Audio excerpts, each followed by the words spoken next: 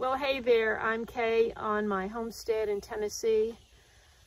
And I wasn't planning to make a video, but I went down to harvest and the garden is so different from when you saw it. I filmed some clips and I thought I would get that out to you. I have been filming all along, here and there, clips here and there, but I haven't managed to put them into a form and get them in a video. So it's better that we just start fresh. This is the first week in September. Wow, is it? Today's the 8th. So I'm going to try to get this out so that you get an idea of what things look like now. I know a lot of people's gardens are done. Mine is not done. I still have okra coming in, some tomatoes, and I've got all of those heirloom peas yet to come in. They're a late pea and I planted them late, so they're blooming and I've got tiny little pods. The sunflowers, though, are the star attraction for today's video. So take a look at how things stand now. And I was standing in bare feet.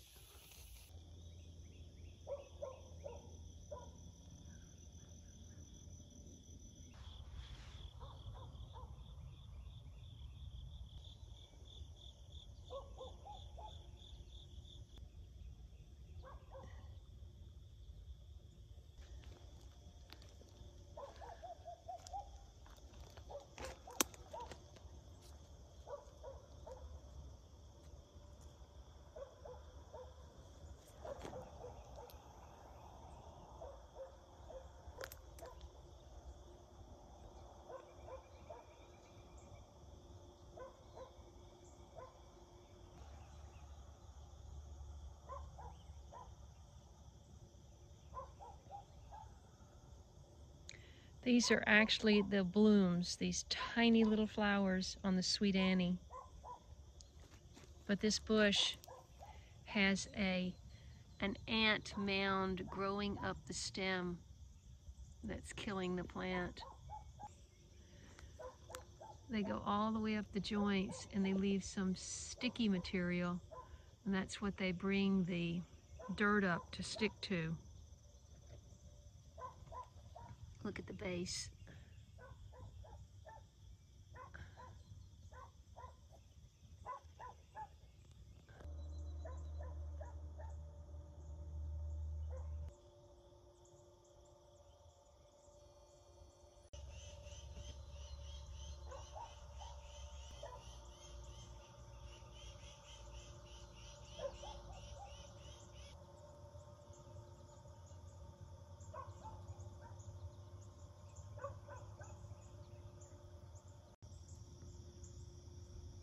That's another anthill.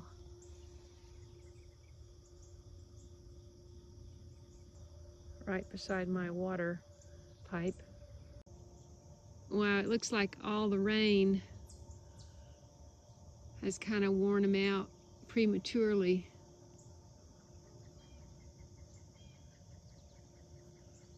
Oh, they're so pretty. Or I should say they would have been pretty if we hadn't had so much rain. Multi-bloom heads. This is prickly sida, S-I-D-A. It actually attracts bees and pollinators to your garden, but it is a weed and it invades your crops. And this is just blue spice basil, which I was growing for pollinators. Okay, look at this blue spice basil. This is what too much rain can do. And of course I haven't pruned this because it's actually not that, it's kind of bitter to eat. So I just kept it for the pollinators, and it's gives a great scent to the garden. Here's my Egyptian spinach, and it is blooming. And there are a few pods, seed pods I've seen back in the forest there. This is my Egyptian spinach forest. I don't know that I can, I could go through there, but I'm gonna be soaking wet because all of these Leaves are dripping wet.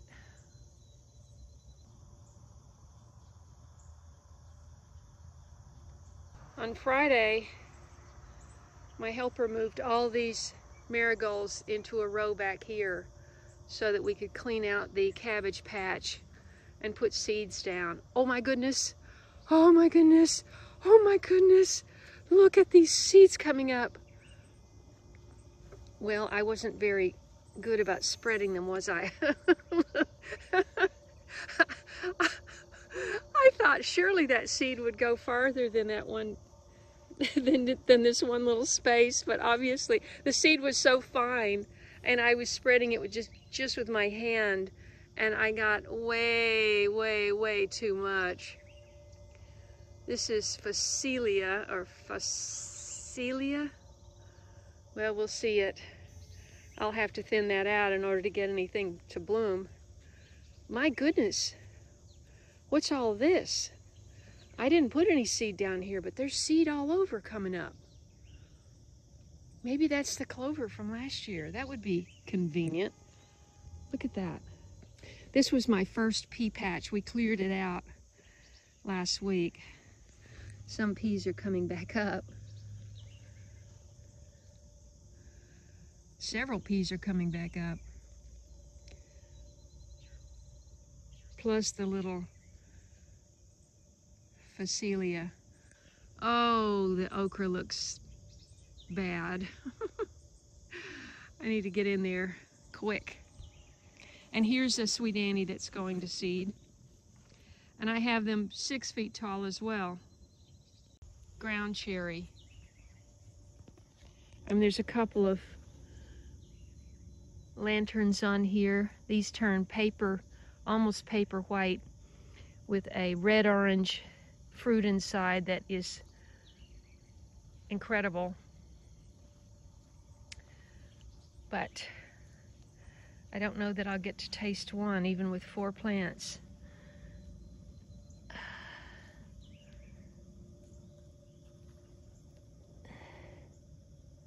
We'll see.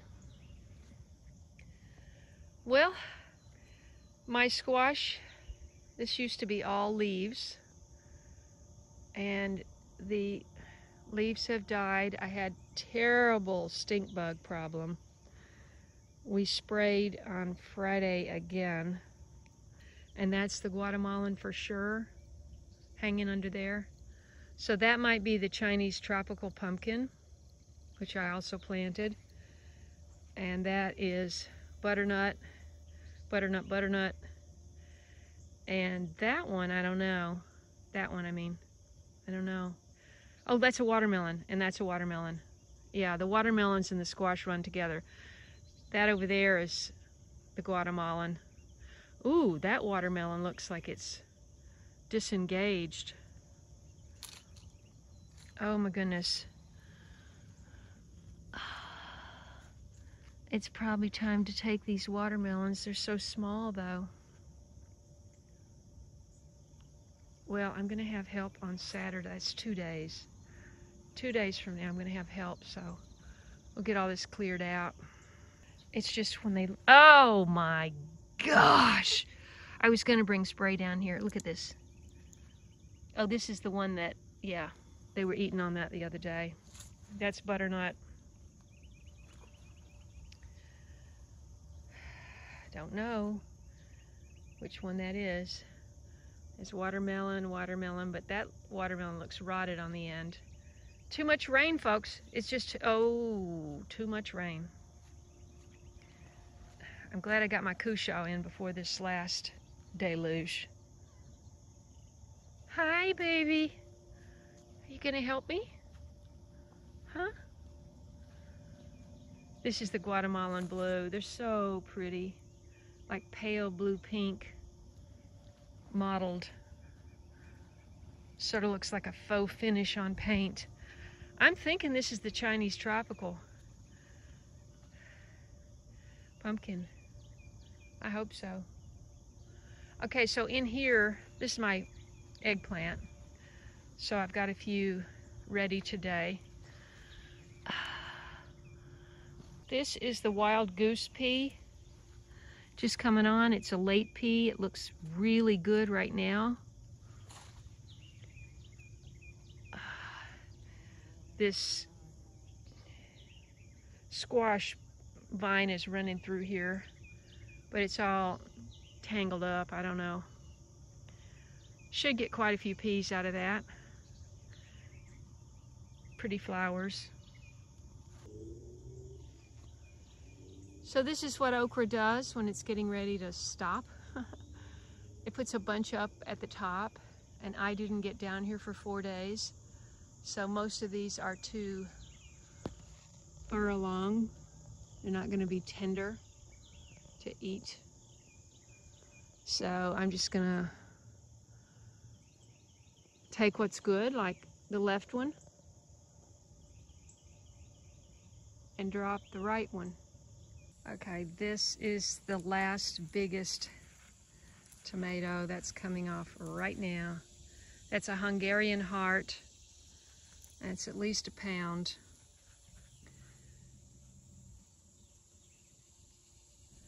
And here's one more.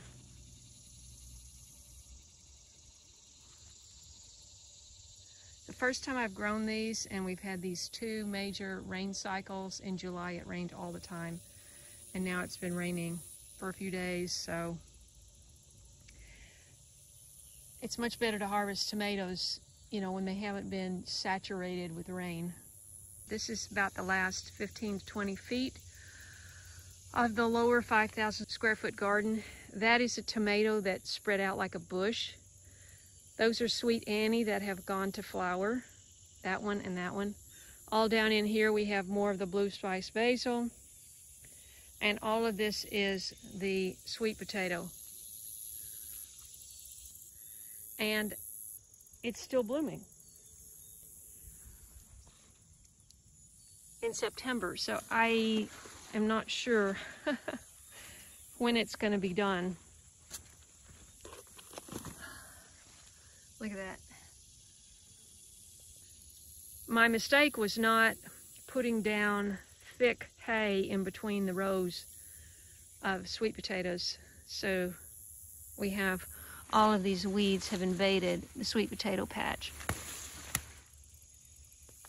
So you pull them out now, you risk the sweet potato vines. So just gonna have to clean it up when it's all done. Harvest is winding down, definitely. We had 5 baskets on Friday.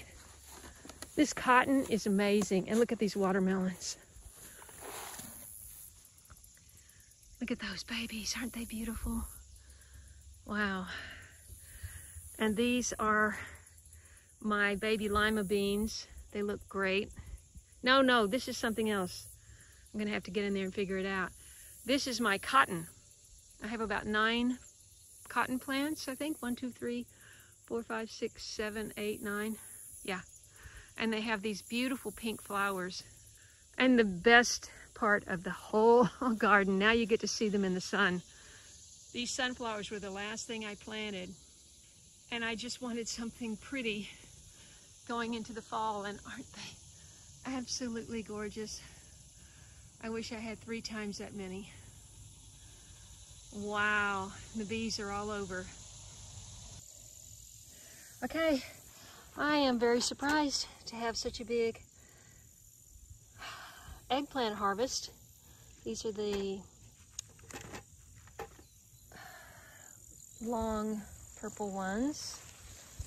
And there's another big one here. And a few more little ones growing. What about over here? Anything? I don't see anything on there. Okay, this is the flea beetle. You see all those little holes? You can fight flea beetle with diatomaceous earth, but you have to sprinkle it on the leaves in between rains. And I didn't even think of it in that last 3-week heat wave, and they got eaten up. All that yellow, that is pollen packed on the back of its 2 legs. On the 2 back legs, I should say.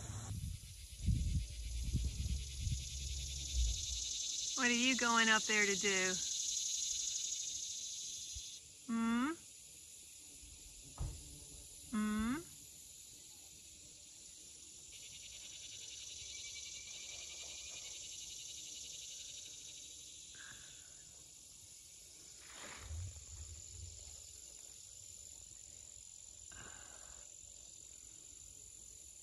I love this sunflower mix. I'm gonna have to check the package. Oh, wow. It almost looks like the 1960s. It's so amazing.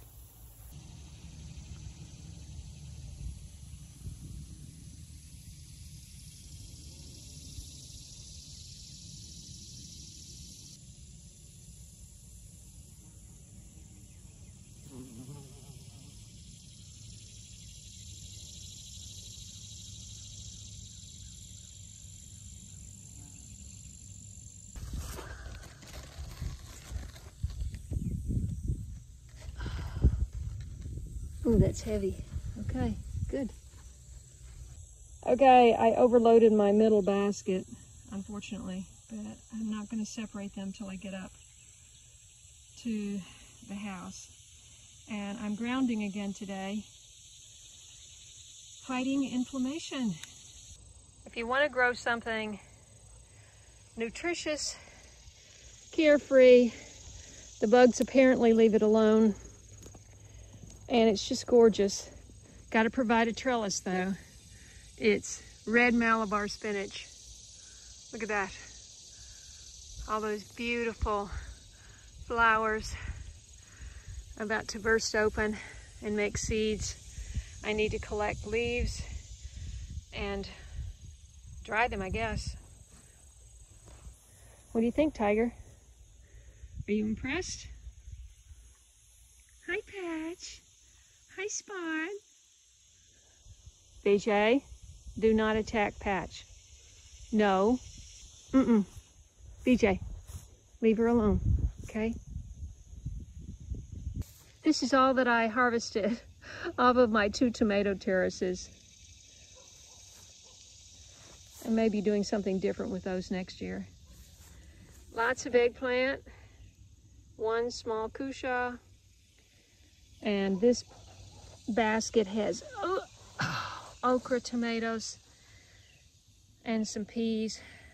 Thanks so much for watching this channel, and if you are interested in building a sustainable homestead, possibly you're at a later age like I am, I hope you'll follow along, see the mistakes I've made, and then you won't have to make them, and all of the successes. So thanks so much for watching. I look forward to seeing you in the next video. But look at these peppers. I've got 1. I didn't harvest the peppers, and I need to. I think I'm gonna let these dry. These are long cayennes. And I think these are the ones I got from John, the guy that was helping me earlier in the year. These are the banana peppers I got from my neighbor. Oh, come on, Kay.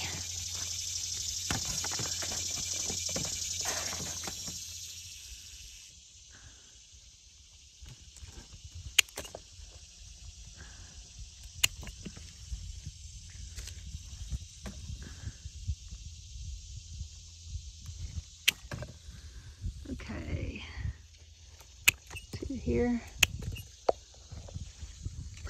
I'm gonna have to ferment these or something. I mean, some of them are supposed to be hot and some of them are not. So I'm gonna have to cut into each one to figure. Oh, look, I've got green peppers.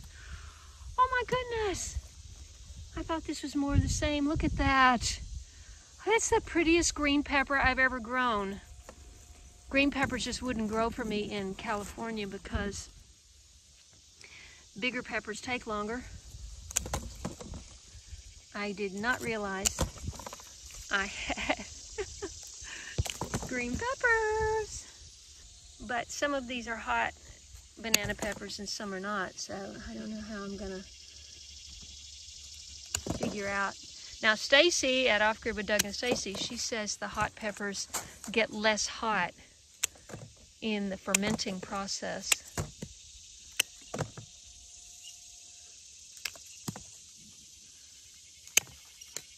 The whole plant is ready to be harvested, almost.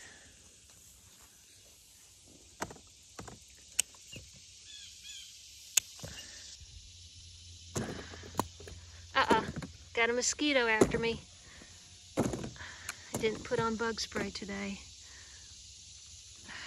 Look at this. Stop it, stop it. Okay, that's a big harvest. Okay, so let's see. 3 green peppers.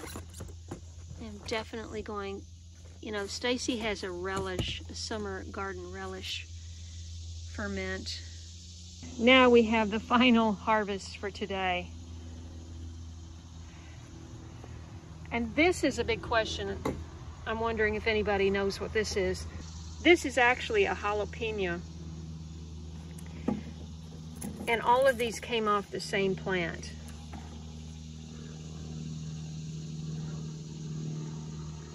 So it seemed to have something wrong with it, and it seemed to have recovered. So if anybody knows what this is, please tell me. It's never happened to mine before. This is all off of one plant. And as you can see, there's 3 that look normal. So it may be snapping out of whatever was going on. 2 melons. And I hope they're ripe.